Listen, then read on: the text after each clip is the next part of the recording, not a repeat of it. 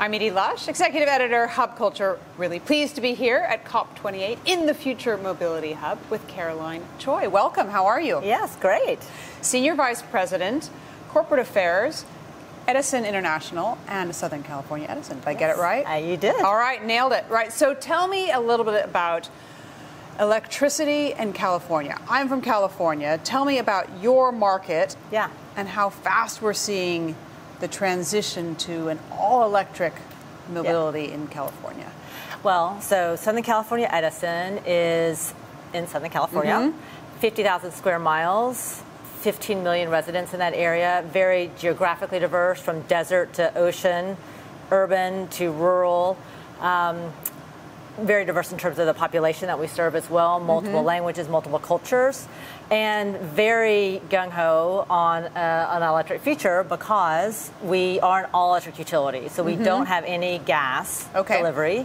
And we are very invested in what we see as a pathway to 2030 and 2045, where California has, as you know, very ambitious climate goals, and they are really predicated on 100% zero-emission energy powering vehicles and buildings, so much more of the California economy. So the essential service that the utility provides today is going to become an even more essential part of people's lives in the future. And we recognize that it has to be more resilient, very reliable, and ready to serve all these new needs that are out there for mobility and for buildings.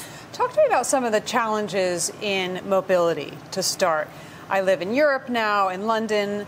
Charging points are hard to find, so that's definitely one thing. The other thing that's hard is still getting people interested and excited about electric vehicles. Tell me how it looks in California. Yeah, so in California, we are leading the way in electric vehicle adoption. So just this past quarter, 27% of new car sales were all electric vehicles, which is great to see.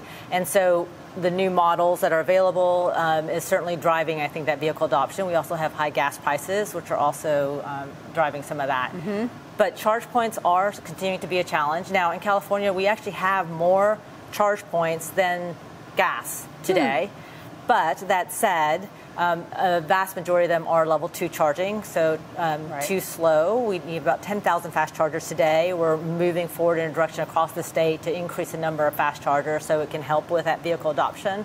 I'm actually the chair of a nonprofit called Veloce, which is its whole focus is to drive vehicle adoption of zero-emission mobility.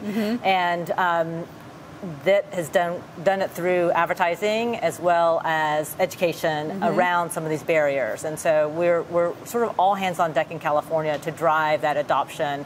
And of course, we actually have a goal and a mandate to eliminate internal combustion engines, new car sales by 2035. So that's a big driver as well, is to move people forward in that direction.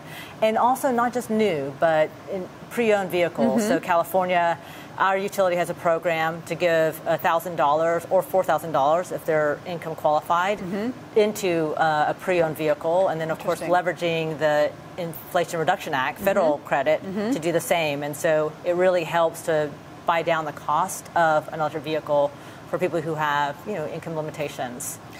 So when do you think we'll see in California no cars that are driven by oil on the road? I think it could be a while. So even though we have new car sales that ban to being zero emission by 2035, you're going to have a lot of vehicles still on the road.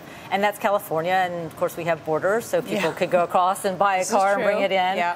And so it could be a bit, but I think we are seeing the experience that people have in an electric vehicle, one that helps to drive adoption. They're quiet.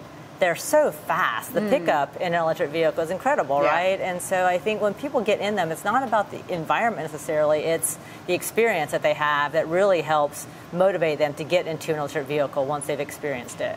All right, final question. You mentioned buildings as well. What's the biggest challenge do you see with electricity in buildings from your perspective as a utility?